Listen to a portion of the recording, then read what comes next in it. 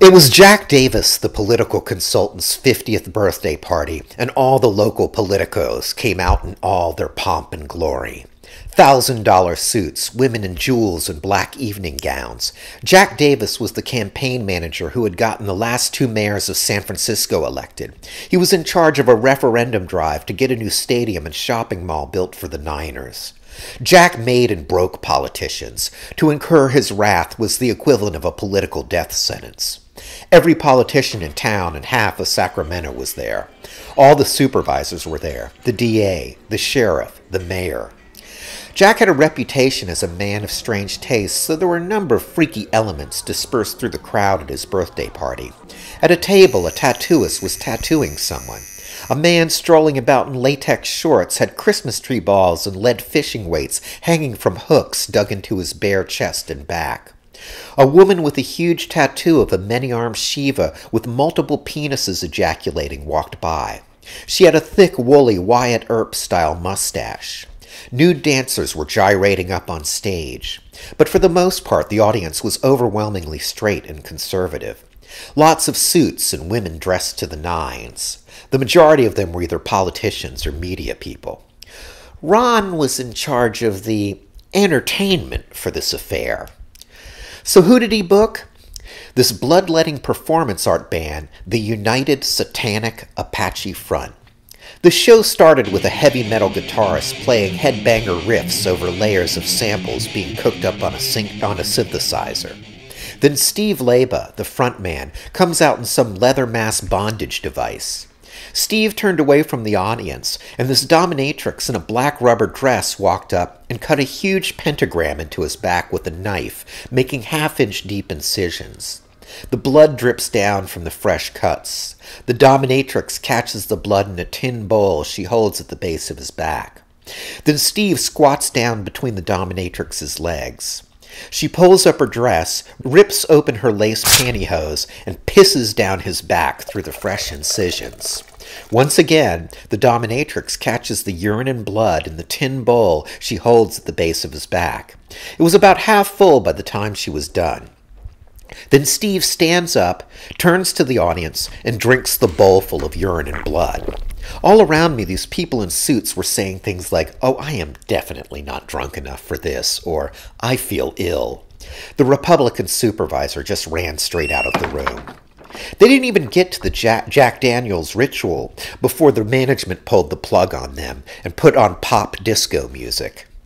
Get down on the floor, I wanna boogie, oogie, oogie, till I just can't boogie no more, comes blaring through the speakers while Steve and the band give everybody in the room the finger. The straight-laced politicos try to comatosely dance off their shock. A number of them lurch into a spastic suburban version of the hustle. After about 5 minutes of bad music and frenzied backstage negotiations, they let Steve go on again. Guess the politicos didn't want to give the impression they were trying to censor anyone. That can be bad for your poll numbers in a place like San Francisco. Steve stands up in front of everyone and says, "Alcohol fucked my people, and now you're about to watch alcohol fuck me." Steve takes off his pants. Danielle Willis walks up, dressed as Pocahontas in the Disney movie, and proceeds to butt-fuck the hell out of him with a strap-on Jack Daniels bottle. Now, this was a big bottle of Jack Daniels. It looked like the half-gallon size. She put on a little KY to lube it, but it didn't do anything for the circumference. The lid must have been 3 or 4 inches across. Pocahontas was really wailing on his ass with a fierce animalistic fervor. She fucked him so hard the Jack Daniels bottle popped out of the strap-on and was left hanging from his butt.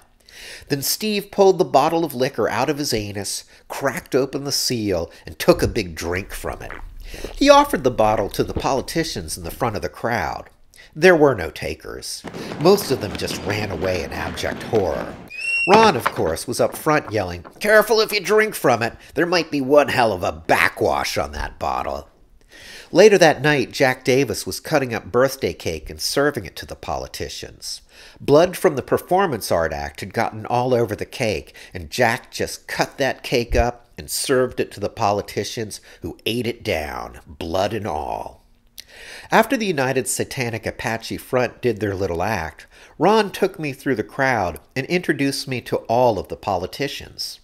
He asked each one what they thought of the show. Many were still in shock. The DA could hardly speak. But the sheriff, Mike Hennessy, was different. "What did you think of the entertainment, Sheriff?" Ron asked. "Oh, I thought it was great," Hennessy said. "See, I used to go to punk rock shows. I'm really into punk. Used to go to the Mabuhay Garden shows back in the 70s and 80s. I saw the Sex Pistols on their first U.S. tour, and the Clash." When reporters from the Chronicle asked the sheriff what he thought of the show, his only comment was, "That was a waste of a perfectly good bottle of liquor." At that point, Steve walked up to us. He was still drinking from the huge Jack Daniels bottle he had been fucked up the ass with. "Give me a hit off that bottle," Mike said. Steve handed him the Jack. "What the hell," Mike commented as he took a big swig.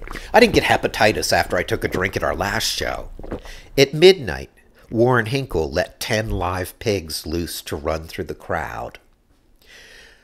When this party hit the mainstream media on Monday morning, it was the biggest shitstorm of the decade. Front page of the Chronicle coverage for the entire next week.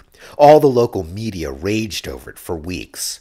There was one day that Last Gasp was completely surrounded by TV trucks and cameras, and I was just walking around to all the windows and putting books up in them to give them free advertising. There was a skit about it about the party on Saturday Night Live. This party went viral before there was an internet. Across the country, editorials were written claiming this party was a metaphor for everything that was wrong with politics generally, and San Francisco specifically. It was Ron Turner's greatest prank.